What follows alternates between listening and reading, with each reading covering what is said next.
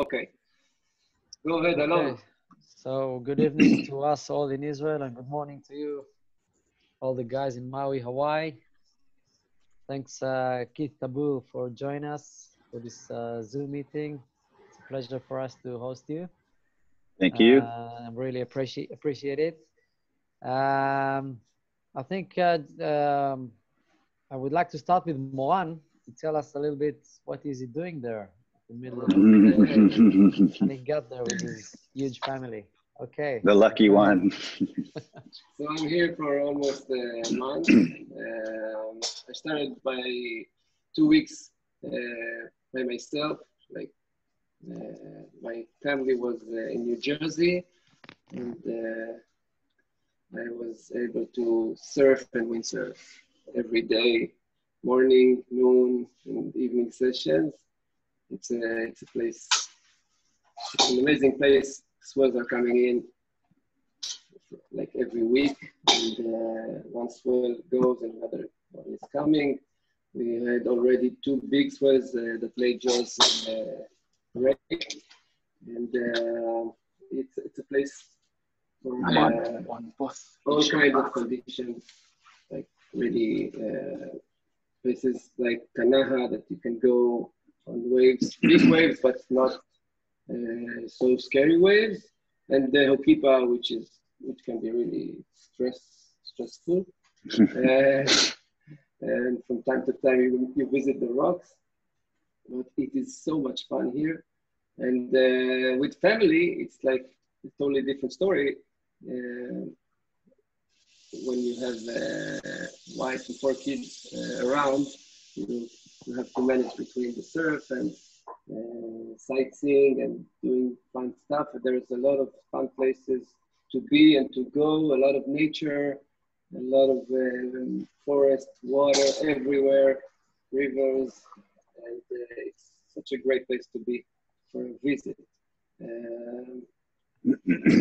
That's mainly my life for the next 3 weeks. We're gonna come back after Christmas.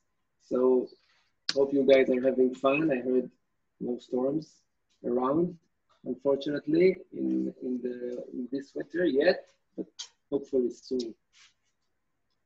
And that's it about me. We can talk a lot more later, but now we have Keith with us. So Alon, let's go to Okay. Keith, thanks again. And maybe first, can you tell us a little bit about yourself? How long you've been to Hawaii? Sure. You've been surfing and windsurfing? Sure. Well, I was born in Madagascar. I lived there for 10 years. And my dad was French. My mom is American. I moved to the Caribbean when I was 10 to Guadeloupe. And that's where I learned to windsurf with my brother. And at that point, we were there for 2 years. And after that, my father passed and we moved to the US. And I moved to California. And I kept windsurfing as much as I could, but for the most part, I wasn't windsurfing a lot. And then at that point, I kept windsurfing. And then throughout high school, I was in San Diego and I was able to go to Baja, California, and keep my windsurfing alive. And it was at that point in California that I learned, I didn't learn to shape, but I was watching a local shaper. He would shape my windsurf boards and some surfboards.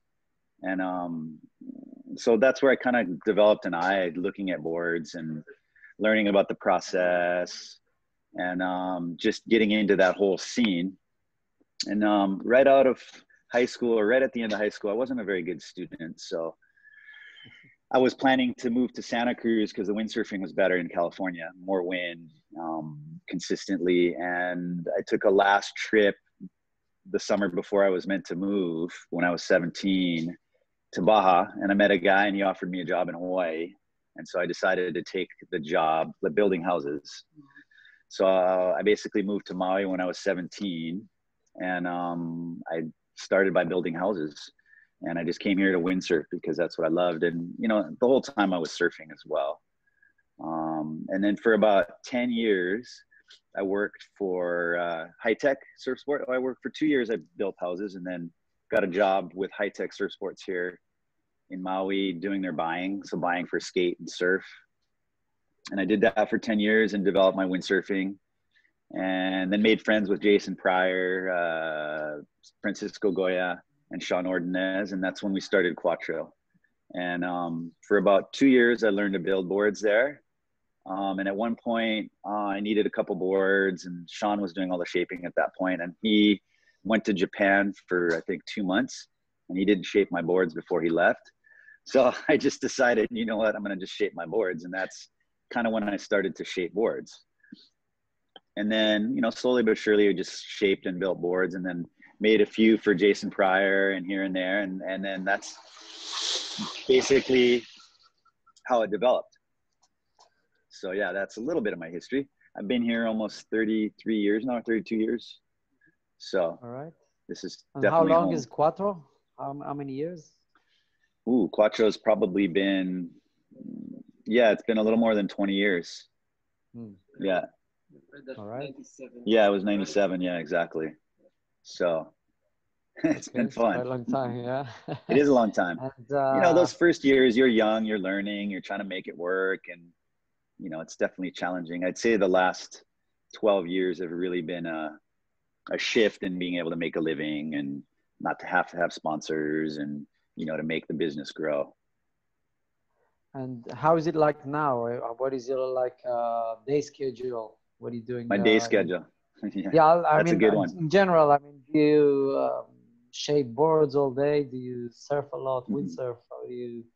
Well, basically, I do windsurf and surf a lot and as much as possible, because it's definitely an important part of keeping in contact or in touch in the feel of boards and riding waves and, you know, what I'm feeling with shapes. So it's definitely critical in what I do. I mean, my day usually consists of getting up relatively early, 6:30. By about 7:38, I'm here in the shop. I work 2, 3, 4 hours depending. And I'll do some designing, get my guys going on the machine, you know, the laminating, so on. And then I'll try and shape for 1 or 2 hours. It's hard though, because mornings are a lot of time when people want to come and talk and order boards, and that's part of what I do. So it's good. So finding a balance between taking care of the customers and orders and getting the shapes done and keeping the factory flowing can be challenging, but I'm managing. And then, you know, afternoons are either meant for surfing or sailing, or if I want to take off because the surf's good at 9, I'll leave and then come back. So my schedule's pretty flexible, but I am available in here a lot, a lot. So, and I'll usually work Sunday mornings for 3 or 4 hours, because I can get a lot done because the shop's closed and no one's around. So that's a very efficient time for me to work.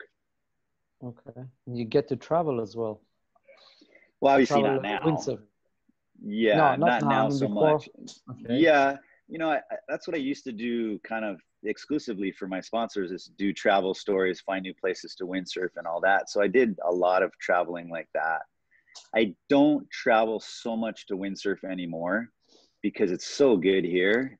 And, you know, that desire to go find new spots isn't there as much. And I have a family, I have a 3-year-old, and, you know, so I have more responsibilities here. So my time to do those kind of things is less, but I do have places I love to go. I go to the Marshall Islands in Micronesia every year for 2 to 3 weeks if I can, and surf, and I'll foil and I'll windsurf. But I don't travel with my gear anymore. I travel with surfboards, I travel with foil stuff to go prone foiling or winging, but I don't travel with windsurf so much. And how is it like now with the coronavirus? I mean, the atmosphere in Maui, the crowd. It's been obviously, when everything started, it was very strange. You know, there's definitely a heaviness in the air and people, but we are definitely in a little bubble here. At first, you know, no one was here, and so it was very quiet on the roads. The water was pretty busy for surfing because nobody was working. And then windsurfing was uncrowded, very much uncrowded, and it still is relatively uncrowded. Now tourism is coming back a little bit, so it's a little busier on the roads and all that. But I mean, in one way, it's been a nice break because it was getting very, very, very busy, lots of traffic and so on. You know, but now I think we're ready to have a little bit of tourism, and once we can open up safely and all that. It's been a nice to feel like it was 35 years ago or whatever, where less people on the roads, less people at the, you know, the waterfalls, less people at the beaches, less people driving around. It was nice to see it again, because you would never have expected to see that. And so to experience again and actually take advantage of those times. And I went to the other side of the island that usually you can't walk on the beach because there's so many people, and there was one other person. So it was, you know, and we made an effort to kind of try and experience these things that we'll probably, hopefully never experience again. So, you know, so yeah, it was a nice reset at the, you know, I think some people are going to have a hard time because of it, but it was a nice reset for me. So I try and take the positive out of it all. Is it affecting on the shaping and designing boards? I don't know, you have more opportunities this way or less opportunities? For us, it's way more for whatever reason. You know, the first 3 months, the shop was closed. I was working though with one of my guys. I had to let everybody go.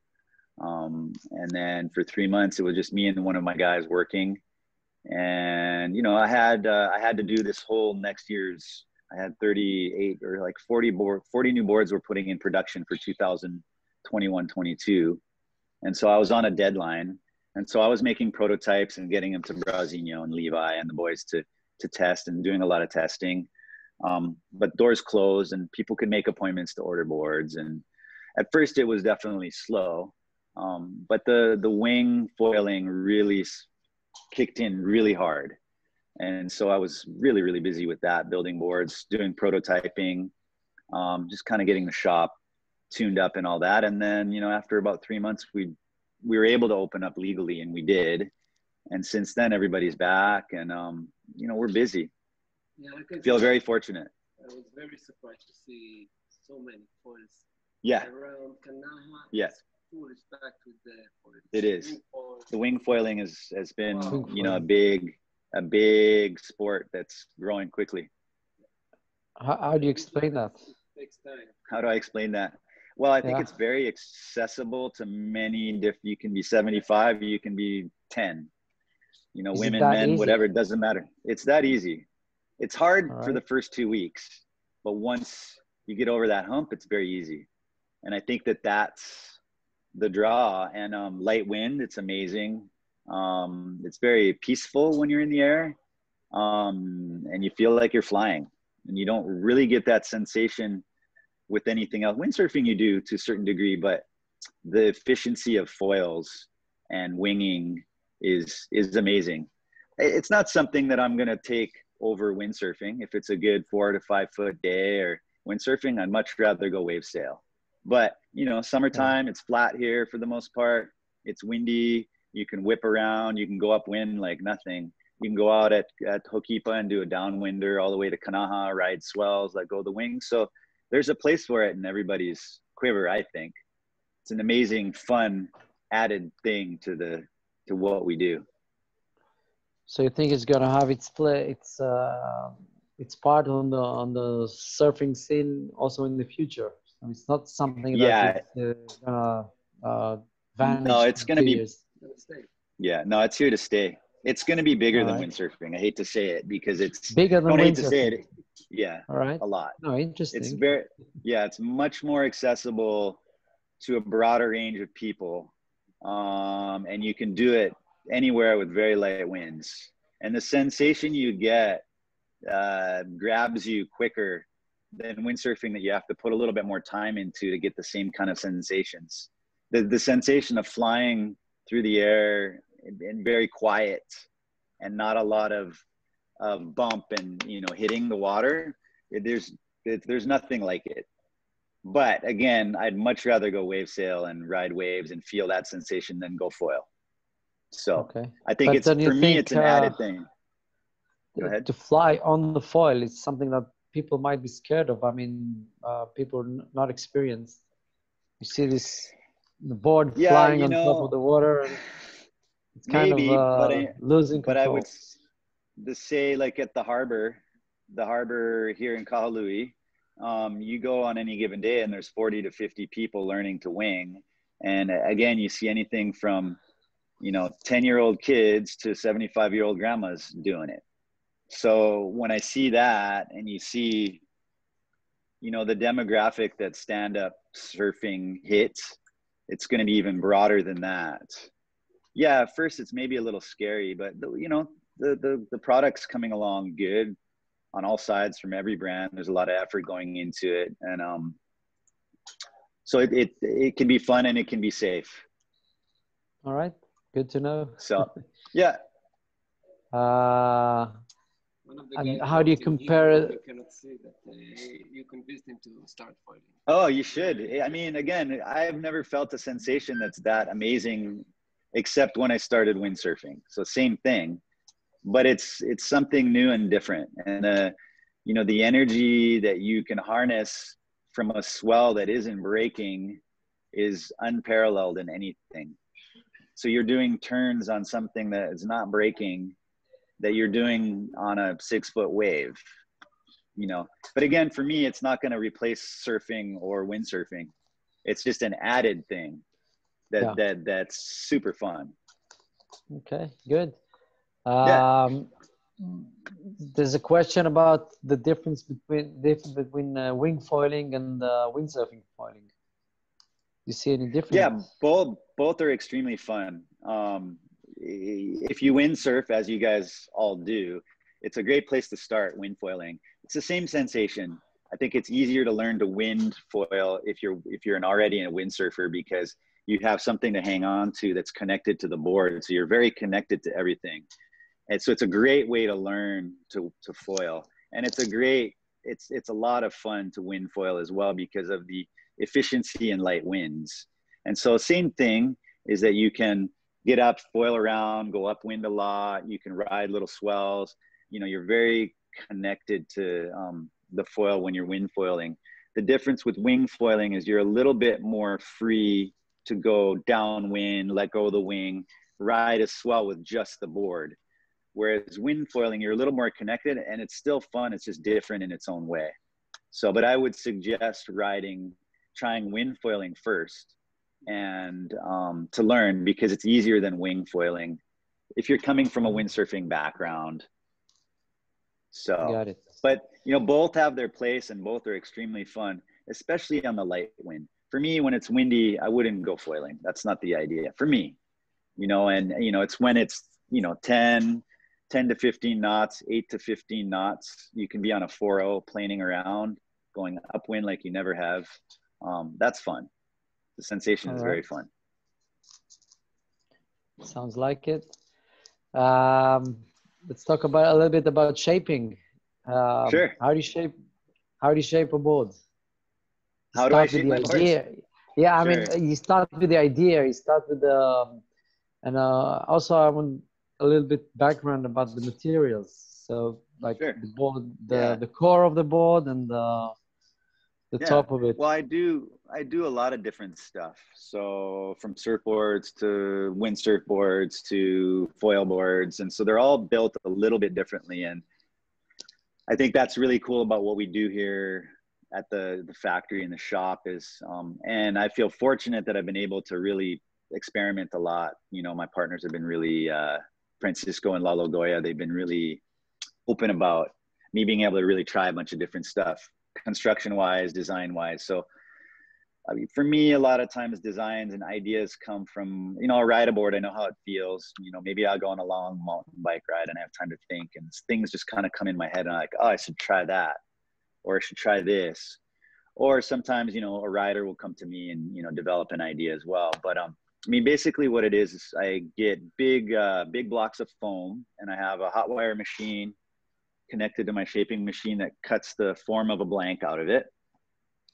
And I use 1 pound and 2 pound EPS foams. So I cut the blank out, and then I have a computer shaping program. It's called Shape 3D.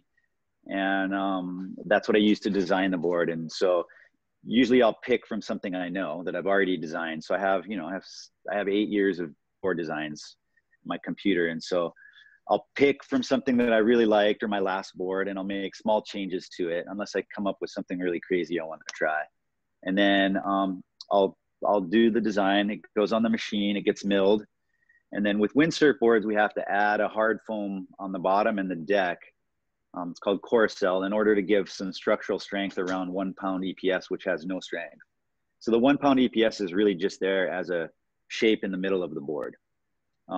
So that gets vacuum bagged, sandwiched onto the soft foams, the EPS. From there, I'll reshape it, get any bumps out. We'll put all the inserts in the board, pin boxes, inserts, all that. And then the board gets laminated with carbons and S-glass, hot coat, sanded, painted, you know, pads, stickers, texture, and then we get to go try the board. A lot of times we won't even paint them just because it's quicker. It saves about a week. And we'll just test and test, especially when I'm going through, like I did the last 6 months, doing prototyping. We'll just sand them and ride them. And then if that's the board, we'll just put it to the side. And that's the board that we send to Cobra in Thailand to make a mold from there. So we do a lot of testing and a lot of prototyping. I mean, I think I have probably 40 prototypes back here that were good, but there's something just quite not right for production, whether it's too turny or not fast enough, or too fast and too stiff, or whatever it is that we're feeling. So I'll adjust from there. One of the questions that the guys were asking is, how do you choose the production board out of all custom? That's a good question. That's definitely one of the hardest things. But I think over the 10 or 15 years that we've been doing this, we think we have a pretty good idea of what is going to be important for the consumer and what they're trying to feel. And as I've gotten better at testing and working with my guys, you get a feel for, yeah, this feel good. It's like Yard might get on the board and feel it's fast enough, but it doesn't have enough pop, or on the freestyle, or whatever it is our riders are feeling.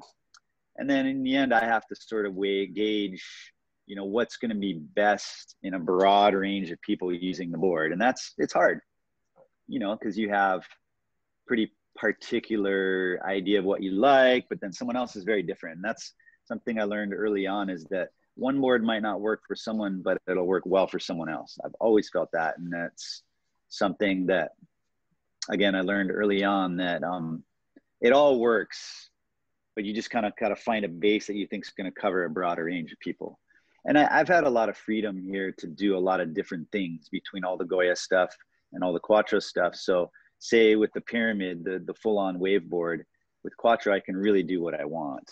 So there's, I have an outlet for that real creative freedom. Not that these other boards aren't, but there's more parameters that we need. It needs to be fast.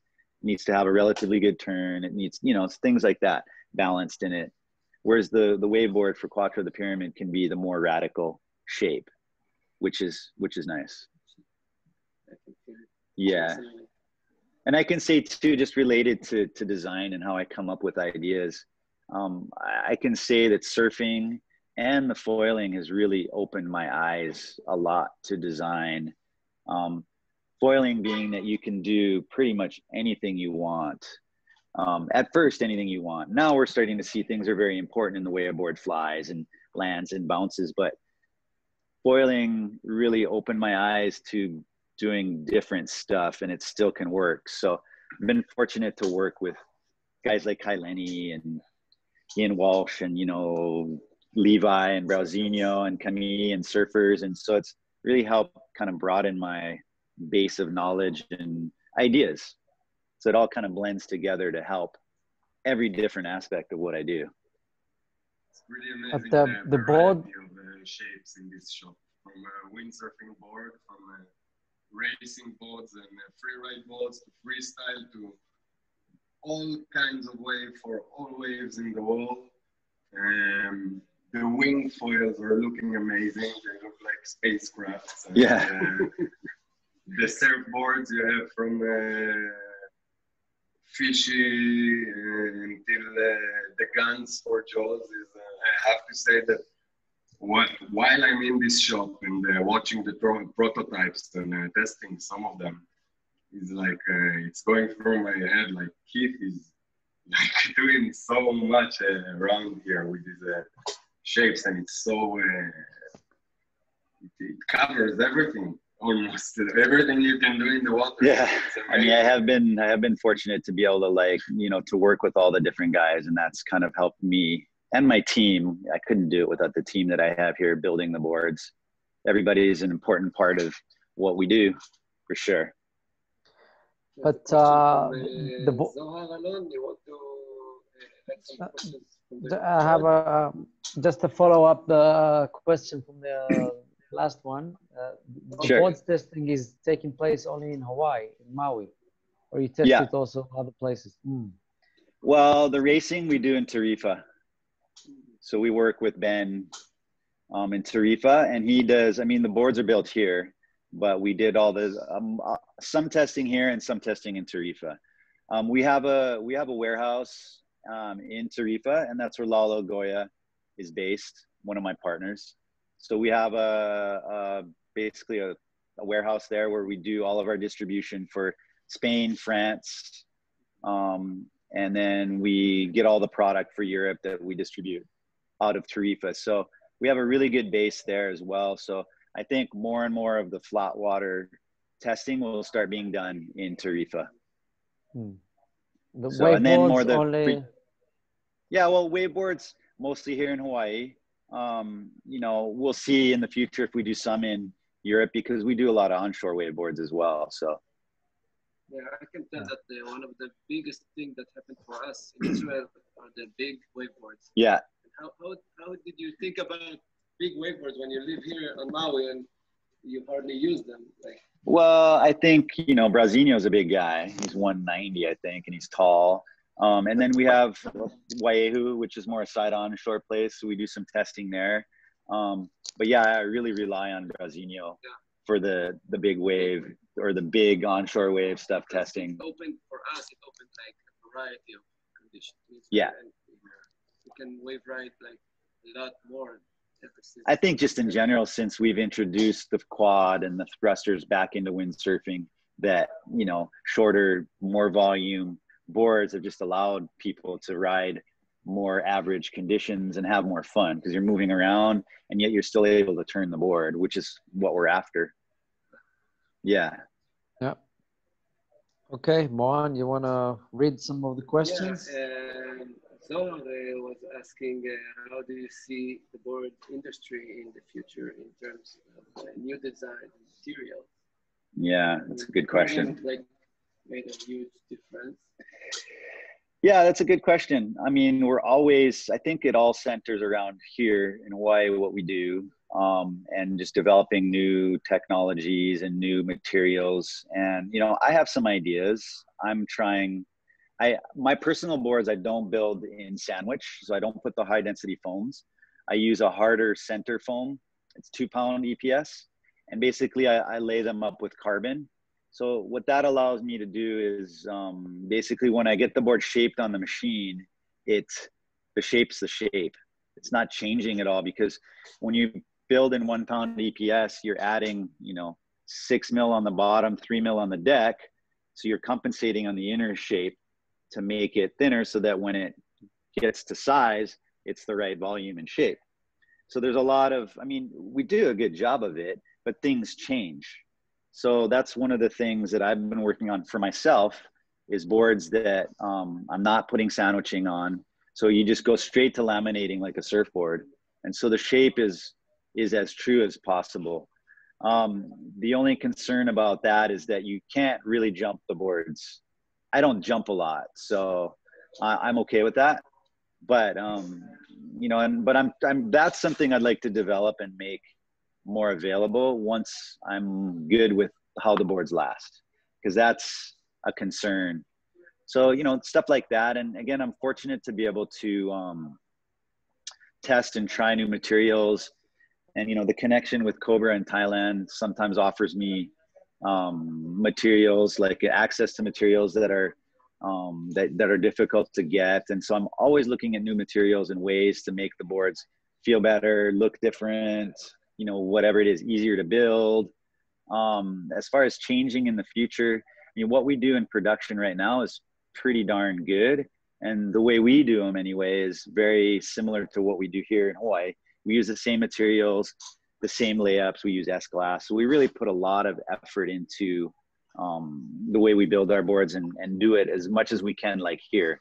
And I think we've come up with some pretty cool innovations and ways to build the boards that are going to help them last and feel good, because that's all really important, from the resin you use to the fiberglass to the way you lay it up. So it's a pretty, broad circle of starting here, going to Cobra, and then to the customer. Things are going to evolve. How yet, I don't know. But they will evolve. It's hard for me to say, it's going to go this way, because I don't know. It's just a slow evolution of trying to, make things better. And it definitely takes time from what we do here to get it into production. So you're always a year or 2 years behind because it just takes time. So another question was, I don't know if Yaron is here. He was asking about ships from history are coming back. Like the pyramid can look like boards from the 90s, maybe longer. Yeah, well, it's not necessarily longer. I think it's more the narrower noses, that kind of thing. Shapes coming back. There's great things that come from back then. I think what's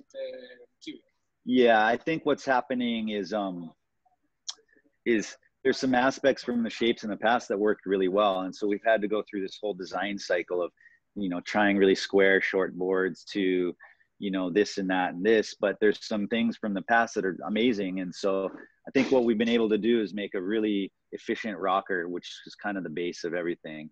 And then, we went short, so we had to do other things to make the board work well, bigger rails forward, And then there's something about a rail from the past that was full to thin in a longer space of time. So it foiled quick, it had a longer, quicker foil. So I'm starting to introduce those things. As a whole, I don't think the boards in the past were that great. There was aspects of them that worked well. So it's bringing those aspects into the newer things that we've learned, in that shorter shapes are more efficient. Well, you can make them more efficient. It's important. There's a lot of facets that go into it, but so yeah, certain looks are going to be, but there's a lot more behind it that's not from the past. So, but yeah, it's amazing. And I have a new toe board that I like, but I think I like my board from 4 years ago better. So I'm going to go look, see what the board is doing, and try and introduce that into what I'm doing now. So it's important to not forget the past.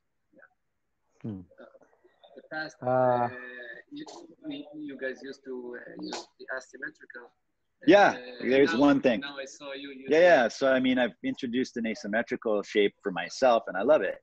And I think what's allowed me to do that is that my shaping program allows me to work on each side of the board in the program, so I can design it asymmetrically. And my board is the most asymmetrical board I think there's ever been. It's got, one rail is bigger than the other in the front. The outline's different in the front. One rail foils quicker. One rail's fatter here. One bottom side has concave. The other has V. It's crazy how different it is, and it works.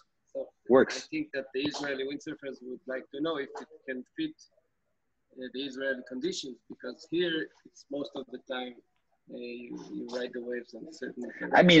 I think the board could. It's just you're going to get a different sensation going one way than the other, and it's all about how you adapt. And I think for sure you could do something like that, but then it comes down more to your style of sailing and what you'd like to feel. So if you have an asymmetrical board that's made for rights, in theory, maybe you're a kind of person like me that wants a shorter board on the bottom turn so you can turn quicker. And then you want a longer one on the cutback because you like to push harder and want a longer turn. So having an asymmetrical meant for here would work there. But I think if I did a board for those kind of conditions, it would be different than the board here. It could still be asymmetrical, but I would do it differently.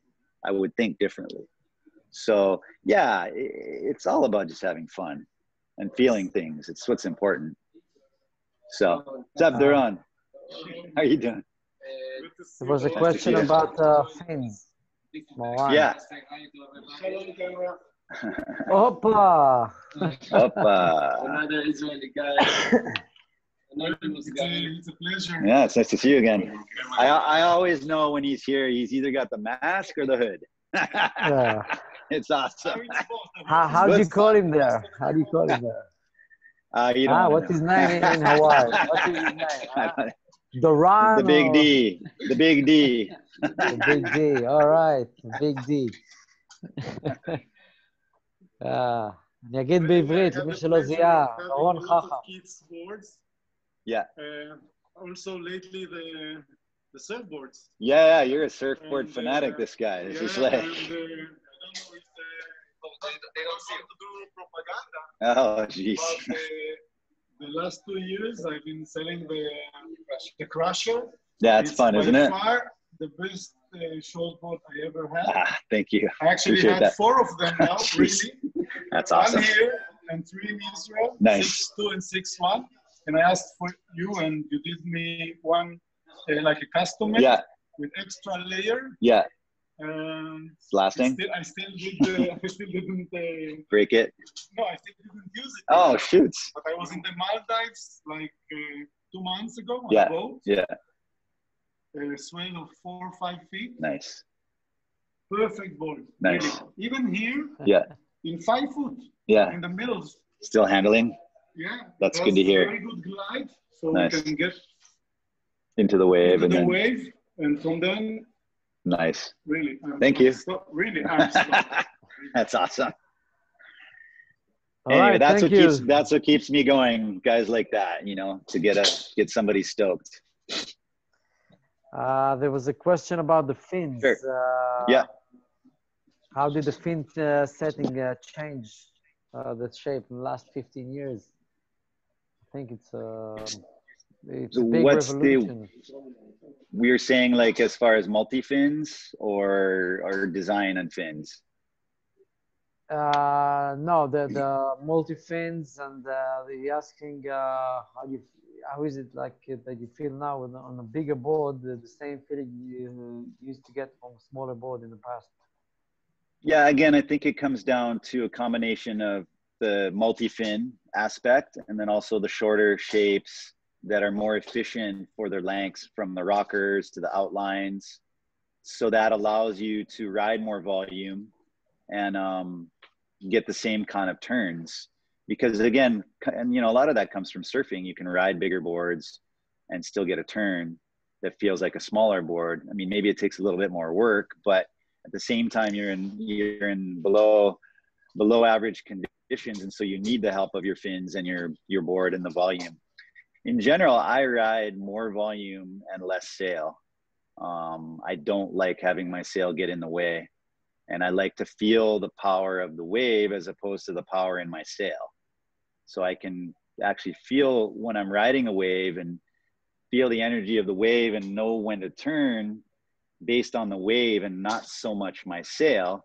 And yet the sail will help me get around the corner of the bottom turn or do a big aerial or project around a section. So I really try and use the sail as just an added feature to what the board's doing on the wave.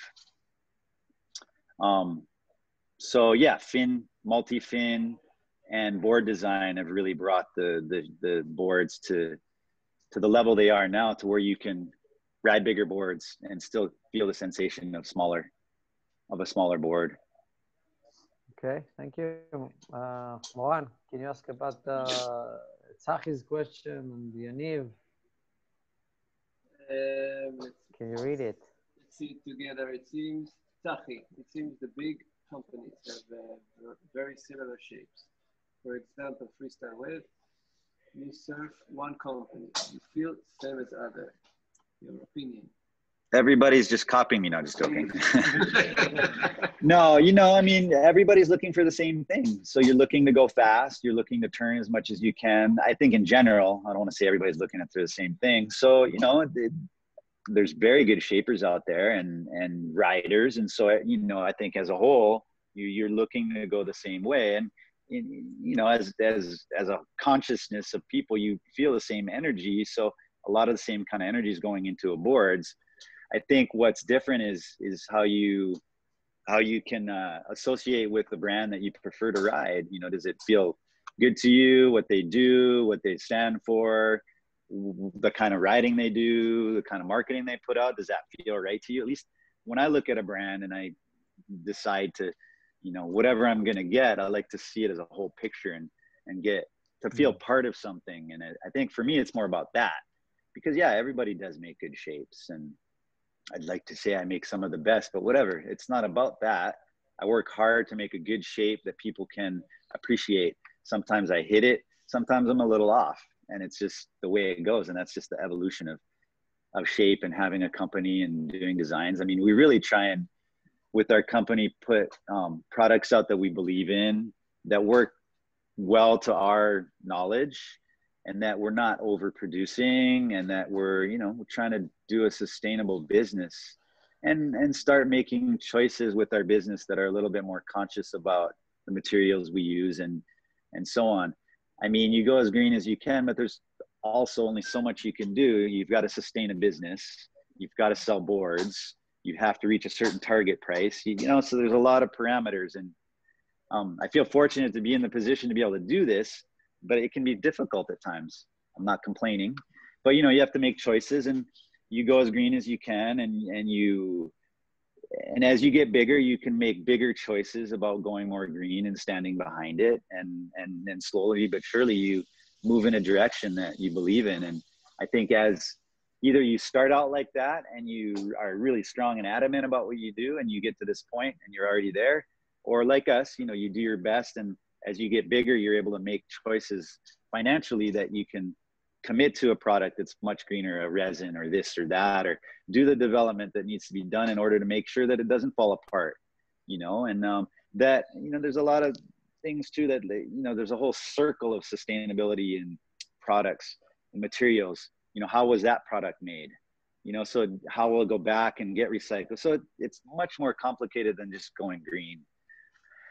So, right. You know, but I'm, you know, fortunate to, I don't know, I kind of went off on a tangent, but. So.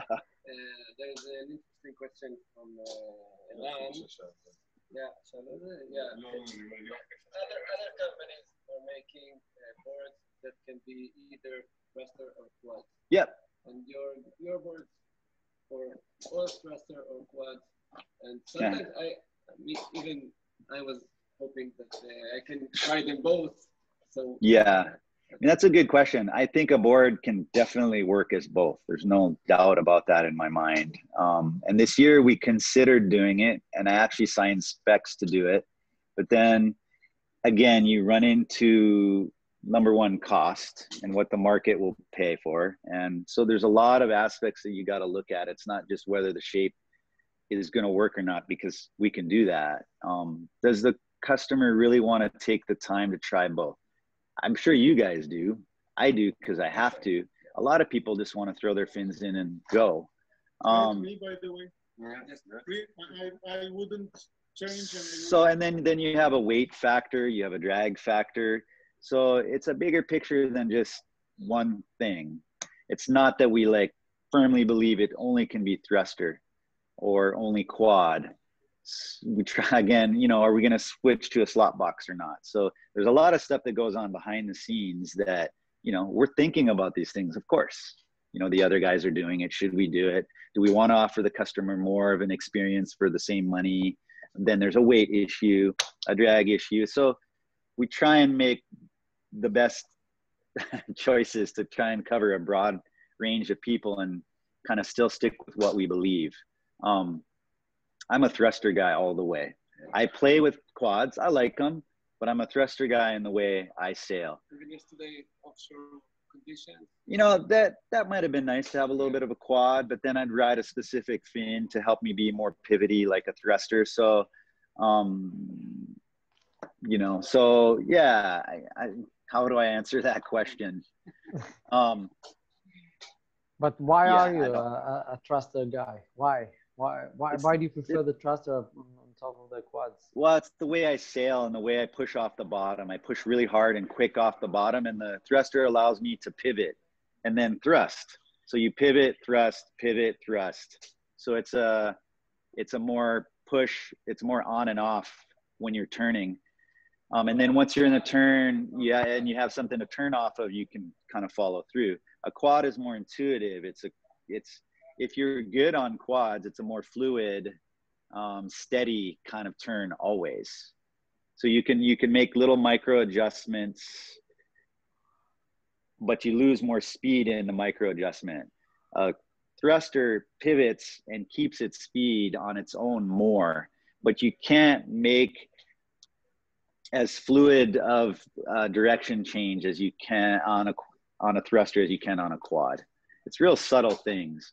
It's just, I go real vertical with the way I sail, and a quad, if I turn, it stops more.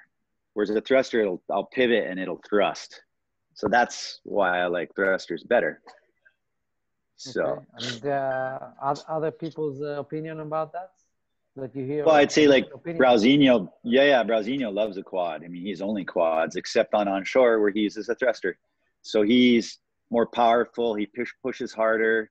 He stands more upright than me. So he loves the quad because he's strong and he can push through turns longer and hold it longer. And he also rides a drivier sail than me. I ride a more pivoty sail. So that allows me. Levi, usually when it's bigger, will ride, well, he kind of goes both ways. When the conditions are a little bit bumpier and kind of more on and off, he'll ride a thruster. If it's bigger, longer waves, he'll tend to ride a quad because he can draw, you're not trying to generate speed, you're trying to control it more. And so the quad, I think, controls speed better, especially at high speeds. So whereas say like on the Jaws guns, they're all quads because you're trying to stay on the wall of the wave. You're trying to control a lot of speed. Thrusters are better on the low end to generate speed. Quads are better on the top end to control speed in general, my experience. All right. All right. Moran, get some questions. Some more questions from the crowd. A lot of questions, actually. Uh-oh. And if I can add something to this, to what Keith just said, I would say all of you maybe try to sail on a thruster if you always sailed on a quad, and the opposite, because what he just explained, while you are trying different boards and trying to turn a little bit differently, you really find out what is better for you. Totally. For example, I found for myself that I love the thruster as well. And just try to inspect for yourself and find the best for you. Yeah, it's funny when I go onshore sailing, say in Oregon, and I like the bottom turn of the quad, but I like the off the top of the thruster better. So I don't know how I'm going to deal with that. Maybe an asymmetrical fin thing or something. But so there are things on onshore that I like better in the quad than the thruster. But I like both for certain reasons. And what is the difference between the Goya boards and the Quattro boards? Well, I think just in the same place. Yeah, in a general tendency, Francisco and Brauzinho have different needs than me and say Levi. In general, I would say that the Quattros are maybe not quite as fast, but they turn a little more back foot. They're a little more surf oriented. So, cause that's in general what, I'm about. Brauzinho's competing all over the world. Francisco likes a faster, surfier board.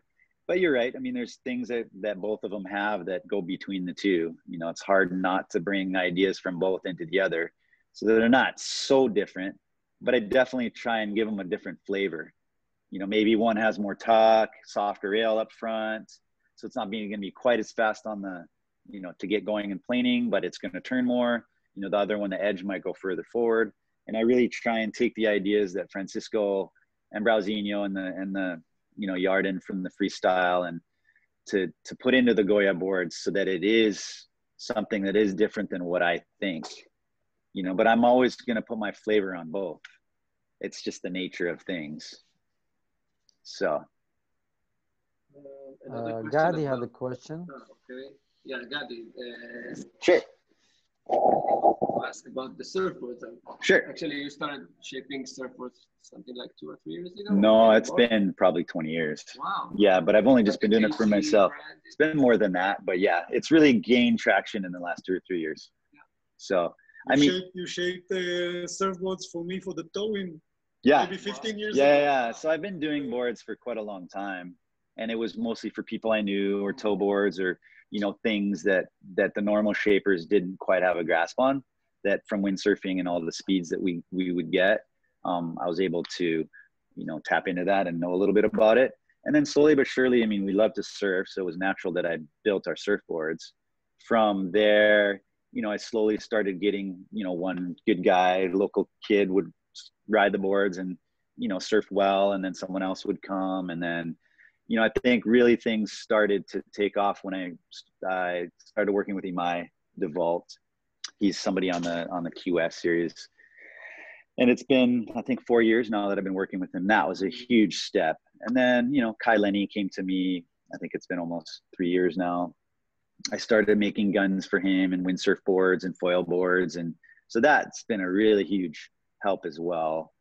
Developing boards in different shapes. And then, just slowly but surely, different riders came and from different sports that wanted a surfboard, and so it's just really developed like that. And I was stoked yesterday at Pipe, the trials, I had 3 guys in the trials. Yeah. So it was Logan, Ian Gentile, and then Imai DeVault. They didn't make the main event, but they did well. And then, Kai Lenny and Ian Walsh were at Mavericks yesterday riding my boards. And so there's been a lot of energy like that, which really helps. So I've been fortunate again to work with the right people, and then also have the right team to build the product that they want. Because what I build for the Jaws guns, no one builds in surfing. Vacuum lam, carbon, and Negra, the shape. So it's a combination of me and what we're able to provide here. And that's a reason that people will come. So it's not just me. I'd like to take the credit, but it's not at all. From Nano, who airbrushes them, from Mike that vacuum lams them, to the materials we use. So it's combined effort. So I'd like to say it's just the shape, but it's definitely not. It's an important part, but I'm realizing, especially with the guns, and I think that that's also given us an access into the surfing world, is the materials that we use and the different things that we do, vacuum laminating, carbon inegras, carbon Inegra mix. And so I really do put an effort into new materials and trying stuff, because that's our way into surfing. It's not just the shapes. There's a lot of amazing shapers out there. And so it's hard to compete against someone like JS or Lost or Merrick that's been established for 40 years. So my angle is, good shapes, but technology. And that'll bring people around that'll feel that the shapes are good, but they're like, wow, this technology is cool too. So it's a mix. I think, guys, any more questions? Alon, can you join us? Geller, Alon cannot speak, he's on mute, so if you can unmute Alon. I can see another question. How come on bigger sizes, like the 105 liters, they don't make thrusters? Yeah, that's a good question. That kind of stuff, I'm not, to make a mold, to make it worth making a mold for a big board, you have to sell, say, 100 boards. It's not a wave board that we're going to sell enough boards to warrant making a mold. And again, I think, you have to, again, make choices that aren't, you just can't afford to do it, because it's not, there's no return on your investment. And something like that, we have the option of making anything you want custom here. And so I think that also allows us to make that choice to not make that board, because, if they really want a board, they can order something here and we can make it. And I think that that's the main reason, that there's just not enough of a market. Same on the small boards, though. Yet this year, we do a 54 liter and a 60 liter in the quads. Yeah, for kids and small women. And so, and then, you have to put the stance different and all that. But so we do try and tap into, we want the kids to grow and come into windsurfing and have an option for them. So we found it where then kids coming in. a few, yeah, for sure. I mean, I've seen a lot more here. I know in Tarifa there's a lot of kids, and in Spain, you know, in Europe it seems like they have more of a program to get kids into windsurfing. Here in the U.S., not so much. But I mean, it's more up to the parents and friends and all to do that. And Israel alone is doing a great job. Yeah, awesome. Yeah, teach a lot of kids. I think what we have in Israel is the competitive windsurfing scene is very, very strong. Yeah, so it brings which a lot helps. of kids. Yeah, it brings a lot of kids to start to compete when they're very young. But when they That's are awesome. like 15, 16, they're Yeah. getting into fun boarding as well. So Yeah. then many of them are staying. So, but That's they have great. the basics. Yeah, it gives a big push to the windsurfing in Israel. Yeah, yeah, totally awesome. All the time producing more and more young kids that getting into windsurfing. Yeah, nice. We don't have that many windsurfing schools, but we have the windsurfing competitive clubs. So the kids starting there, and from there, some of them do carry on. Yeah, keep going. But we have different questions about the atmosphere in Hawaii. Some I don't know, scary stuff that happened to you in the water. Some fun stuff. Some how the relations between all the windsurfer that we see on the videos. How you like together. Yeah, I mean, in general, it's a fun community and everybody gets along just fine. And, you know, we're always meeting at the spot just because that's where we go. But yeah, everybody gets along for the most. There's always stuff, you know, that happens, drama here and there, like anywhere. But no, it's awesome. And, you know, it's amazing to be able to go out and see Ricardo or Brazinho or Levi on a wave as you're sailing out and, you know, bottom turning and hooting and yelling and having a good time. You know, we're all in this together, so it's fun. As far as the, you know, amazing experiences, I mean, just yesterday sailing around, just looking up at the mountain and the wind, and I just really try to take it all in every time I go, just to enjoy it. And, you know, out of an hour and a half session yesterday, or an hour, I got one amazing turn, and that was all I needed. The rest was so-so, but that one turn is like, okay, that made it worth it. I got that turn, and then I was like, okay, I'm going to try and get another couple. And I took another couple waves and I was like, oh, it's done. I'm done. And then I was out, you know, and then the day before I was out tow surfing at Outer Sprex, and I have a lot of really good memories of tow surfing, a lot of big days out at Outer Sprex, you know, going super early, watching the sunrise, and it's glassy and, you know, 10 to 15 foot waves. So that's cool. And then you also take into consideration, you know, yesterday somebody was at Honolulu and they got bit by a shark and almost lost their leg and died. So you got to always kind of like step back and realize, you know, that we are very fortunate to be here in Hawaii and riding the waves we do, and just have respect for the ocean. And I even had that thought tow surfing. I was sitting in the water on my board and I was like, maybe I should sit on the ski and wait for the wave as opposed to on the board, you know? So just, yeah, it's a day-to-day thing. You know, I think more than anything, this place is just, I've just been fortunate to be able to do what I do and create a business around it and create a network of people that we work with and friends around the world, and just try and share that experience and that feeling that we get here and in what we produce. We're not perfect. We do our best. You know, there's things to deal with, and like in anything, but it's amazing. And every day I come to the shop and I'm happy to come to the shop for the most part. That's good. Yeah. What else? One question, maybe can be the last. You told me that you have some connection to Israel that might even bring you to Israel someday. Yeah. I mean, my wife's family we have a lot of Israeli relations, and so does my dad's side of the family. So he grew up in, I'm drawing a blank now, right next to Morocco up there. Yeah, Algeria. So I have Algerian roots as well. So yeah, I have a lot of Israeli roots in one way that I should probably one day explore, and especially my wife's side of the family. So yeah, it's pretty cool. A lot of them live in France now. Some have moved back to Israel. So yeah, I after this and just her family, I feel a little draw. I think I want to come mostly for the food and the people. Yeah, absolutely. Yeah. So, in Batgali, spot, the most difficult thing about sailing in Batgali is to choose if to eat falafel or shawarma. There we go. There we go. I like that. I'm getting hungry just thinking about it.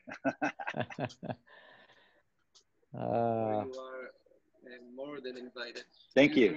Appreciate that. We will host you, and we would love to have you. Yeah. Sailing and eating.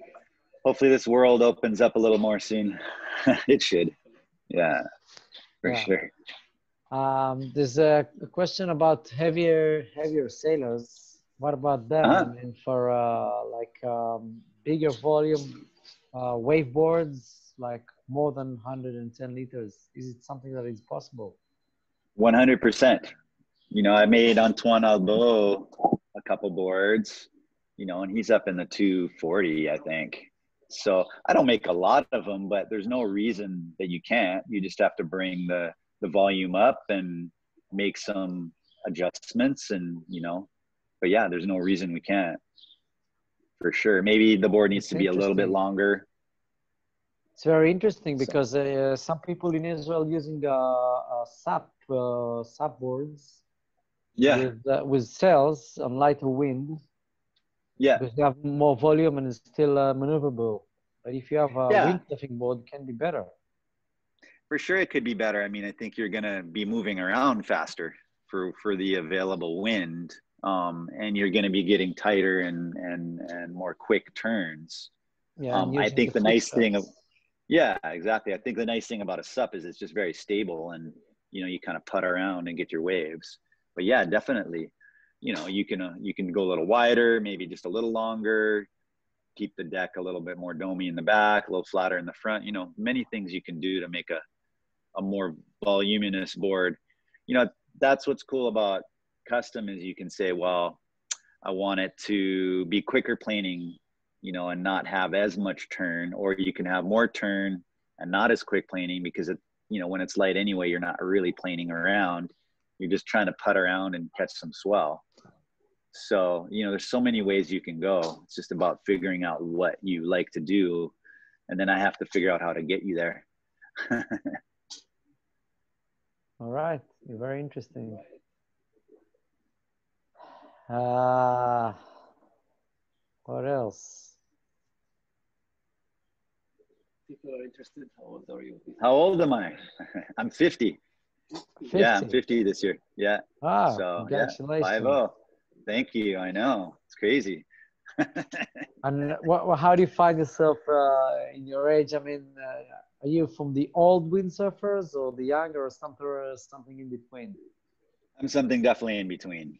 In between. Yeah, I didn't, as far as my career in windsurfing, I didn't come from the heyday when you could make a ton of money from windsurfing. So I was kind of like in that middle zone.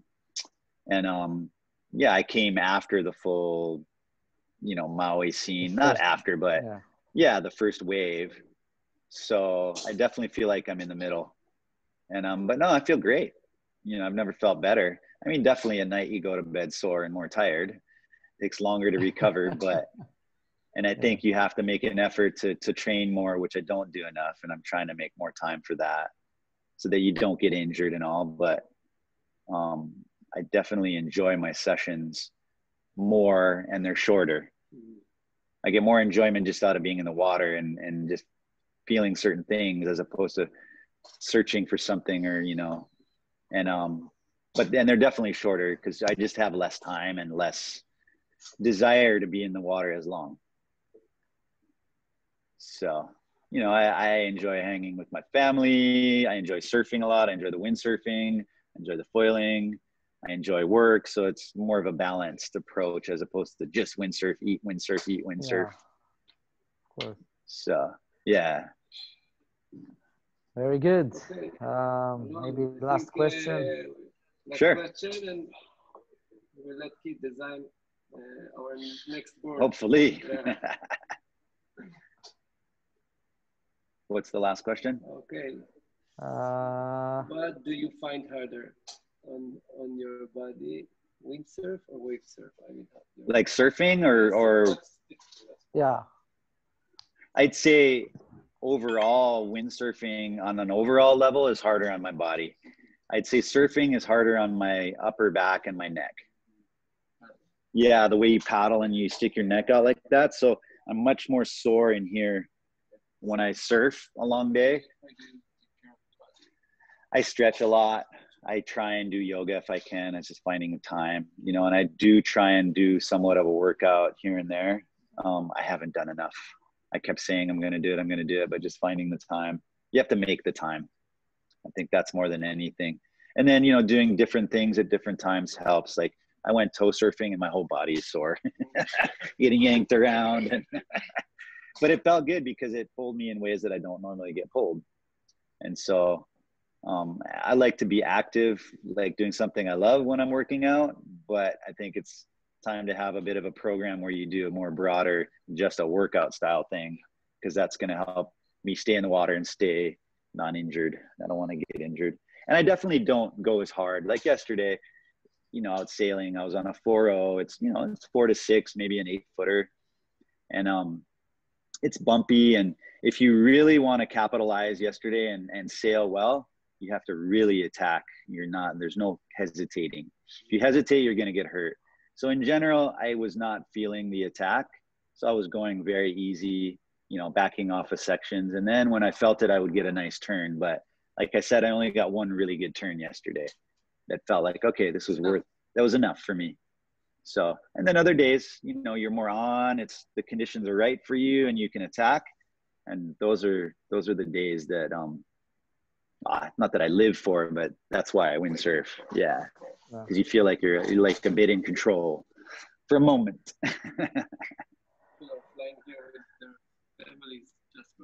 Yeah, for sure. And I did it. I flew all around the world for that. And I still do for surfing. You know, for surfing, I fly around the world to get that feeling. All right. I think we're done here. Keith, thank you so much. Thank you, everybody. It was very enriching. Small present. Ooh, wow. So he will remind us.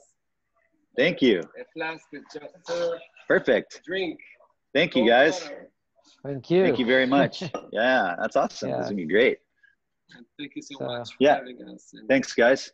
We'll do a little. Yeah, thank you very guys. much. It was very enriching, and some of us didn't come to Maui yet, so maybe we still have the dream. Yeah, please come enjoy, come check out the conditions, check out our shop, come test some boards. That's what it's about. All right. Thanks, guys. Thank Aloha. you. Bye-bye. Ciao. Bye-bye. good night. Everybody's ready to go to bed. Okay. Now, usually some of them are leaving and some of them are staying. Cool. Yeah, you can open the mics. That's awesome. מורן, שחרר אותו לעבוד, נוכל לדבר בעברית. Yeah. Ronnie, you can open everybody's mics and guys, you can. כולם פתוחים. תודה רבה.